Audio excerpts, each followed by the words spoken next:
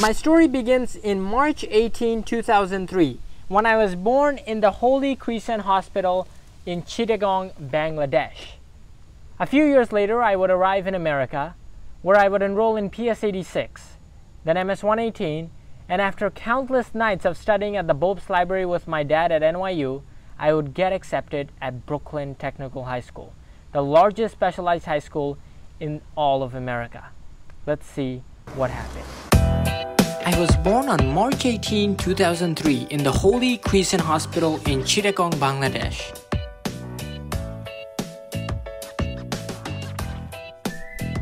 My first school was Child Haven in Bangladesh, where I attended pre-K. And then came February 9, 2009.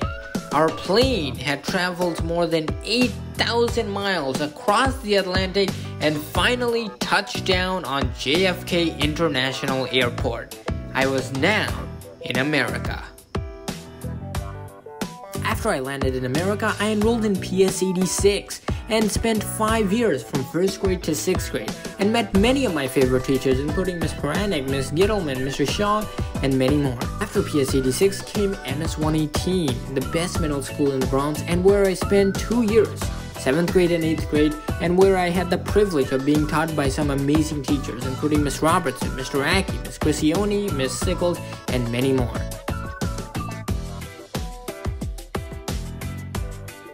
Yes, I'm in 7th grade and I'm 13. I'm currently going to MS-118, middle school in the Bronx. But in my final year at MS-118 in 8th grade came perhaps the most important exam in my life thus far. And that was the SHSAT, which would determine whether I could get into one of the specialized high schools. And so I spent months prepping in the Bobst Library with my dad at NYU. I was going crazy to get into Brooklyn Tech and preparing for the SHSAT. I solved every single math problem in every single SHSAT practice book I could find. I did every single practice exam and answered every single essay prompt. And now, all I needed was a little bit of luck. And lo and behold, would you believe it? On March 8, 2017, just 10 days before my 14th birthday, I received the acceptance letter to Brooklyn Tech. And God knows I accepted. The next 4 years would be some of the most eventful of my entire life. Over the course of those 4 years, I would become captain of the math team, executive editor of the student newspaper, representative of the chess team, author of 55 Days in Derby, founder of Math for Bronze. I would publish articles in national newspapers and author 3 scientific manuscripts, one with my lifelong mentor, Dr. Daniel Kabat. I would become the first and only winner from Brooklyn Tech of the New York City and Brooklyn Hackathon, all while maintaining a 98.9% cumulative 4-year average while taking 7 AP courses and scoring 1560 on the SAT, 790 in the math section, and 770 in the reading section, and scoring 35 on the ACT. So what you've just seen is 18 years of my life condensed into less than 4 minutes. Now I want to shed some light onto what my dreams were when I entered Brooklyn Tech and what my goals were when I left. My first dream was to publish a book on something I was deeply passionate about, poverty alleviation. And so that's exactly what I did in 2020. I went into the Darby slum of Mumbai, the largest slum in all of India, and I interviewed the slum dwellers about their hopes, their dreams, their accomplishments. And I wrote 55 Days in Derby based on those interviews. My lifelong mentor, Dr. Catherine Milne, chair of the NYU Education Department, wrote the introduction for the book, which I'm very thankful for. And so that's why I consider my first goal accomplished. My second goal was to publish an article in a national newspaper. Now, God knows I tried this many times over the course of my 4 years at Brooklyn Tech. I sent articles to every newspaper on the block, the Washington Post, the Washington Examiner, the New York Times, but rejection after rejection made me think that I was never going to achieve that dream. Until finally, after many trials and tribulations, I achieved it in my senior year of high school when I published an article on the pitfalls of remote learning in the Washington Examiner. This paper read by many influential politicians and academic leaders. And so that's why I consider my second dream accomplished.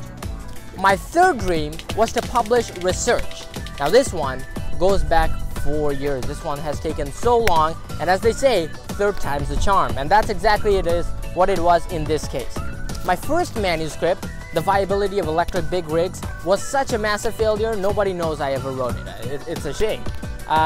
So I worked a few months on it, and it's basically discussing how successful electric trucks can be using a mathematical Bass model and a Voronoi model. The article was rejected from every journal and every publication, and even rejected from every competition. So it was a big time failure, and you're seeing that right now on the screen. My second manuscript was A Bridge from Maxwell to Einstein, which I wrote under the supervision of my lifelong mentor, Dr. Daniel Kabat, MIT physicist and Lehman College professor. When I was just 10 years old, my dad would take me to his modern physics class at Lehman College, taught by none other than Dr. Kabat. And since then, I was hooked. In fact, I went into Dr. Kabat's office, and guess what? I wrote down Maxwell's equations in his office, which I had obviously memorized. But almost a decade later, I would collaborate with Dr. Kabat on the very same equations to create simulations, computational visualizations in Python to help other students understand Maxwell's equations using interactive and playful simulations. And that's what my second manuscript was about. What you're seeing right here is the simulation for the Biot-Savart law. And then you're going to see a simulation of the Lorentz transformations. So the goal of the paper is to show the relationship between electromagnetism and special relativity. The same relationship that Einstein was inspired by when he wrote the electrodynamics of moving bodies. And Dr. Kabat graciously helped me through the process of learning and answering all the questions I had when I was self-teaching myself vector calculus and linear algebra. He commented on the effectiveness of my simulations. He told me how I should structure my paper, and he gave me advice on how I should respond to the reviewers' comments. So I'm very grateful to Dr. Kabat for that. So thank you, Dr. Kabat. And I submitted my second manuscript to many publications, but once again, it was rejected from everywhere. But it did manage to become a semi-finalist at the New York City Science Symposium at York College. And my third manuscript I wrote in the senior year of my high school, teaching the action principle in optics. So how did that come to be? Well, after I learned about the concept of curvature from my multivariable calculus class at Brooklyn Tech, and I attended a conference on how light bends in different ways of surfaces in positive curvature, negative curvature, and zero curvature, I suddenly became inspired by the principle of least action, a principle which seems to describe almost every phenomena we see in the natural world, from special relativity, following the world line of maximal aging, quantum mechanics, following every single path. And so I was so inspired by this principle, I thought it was worthy of a paper. And that's why I wrote Teaching the Action Principle in Optics. And so I'm happy to announce that that paper has recently been published in Cornell and Harvard's preprint servers and is pending review in the American Association of Physics Teachers journal. And that's why I consider the third goal accomplished. My fourth goal was to become a researcher in a lab. And God knows I've been waiting 4 years for that to happen. But finally, after I graduated from Brooklyn Tech, after 4 years, I received an acceptance from the Morales Lab at the City College of New York, where I'm now working alongside other physics postdocs and physics professors to create artificial neural networks to help the lab classify experimental data. Eventually, our dream is that we can use these AI models to control how atoms spin. And why is that important? Well, now we use bits and bytes to transmit information.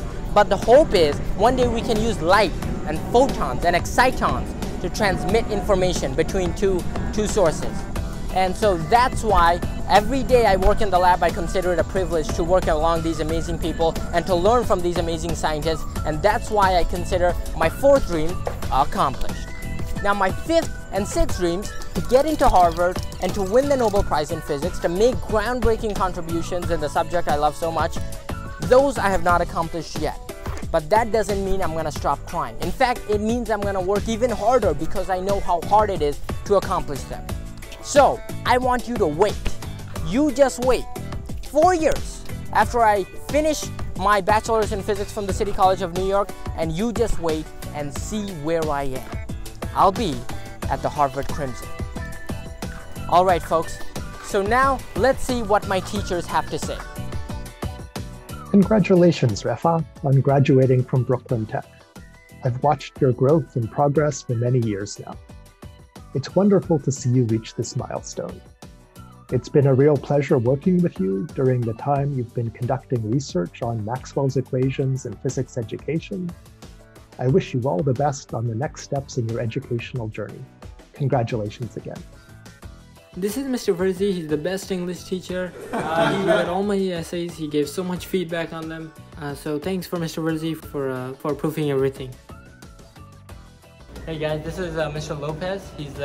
He was my chess team advisor, and he teaches engineering here at Tech. So it was amazing knowing you, Mr. Lopez. Learned a lot. Good luck. Thank you. This is Mr. Correo. He's the lab instructor at Brooklyn Tech. He's been my awesome guy next to me for the last 4 years. So it's great to have known him. Likewise. Thank you. Good luck next year. Thank you, Mr. Correo. Bye bye. Mr. Matthews, he's the math teacher who nominated me for the Weston Scholarship. So thank you, Mr. Matthews. You're welcome, and congratulations, and good luck to you. Thank you.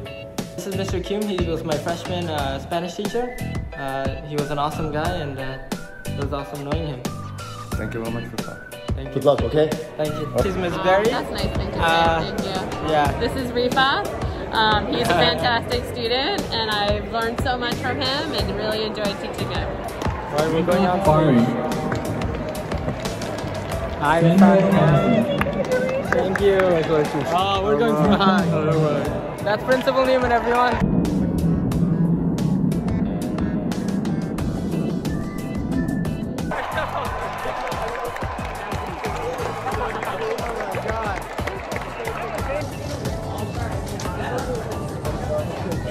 Today we're going to discuss the principle of least action, which is one of the...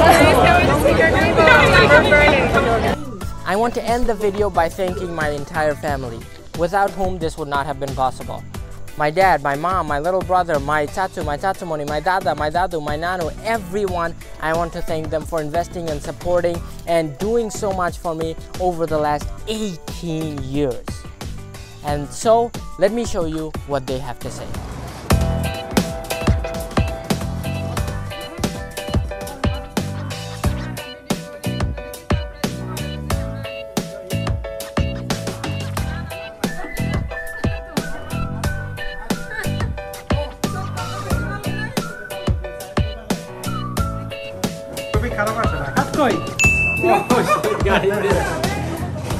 Today is my graduation from Brooklyn Tech, and this is my tattoo. He came here all the way from the Bronx to Brooklyn to support me, and for my graduation he survived all 4 hours, and he clapped for me when I was on the stage. He supported me for the last 4 years, and for the last 18 years he's been there by my side, as well as my tatumoni, who is not on camera, but congratulations. Congratulations. Congratulations, Apurva. Thank you. So this is my nano and this is my kalamoni. They've supported me for the last 18 years, and now they are seeing me graduate from Brooklyn Tech.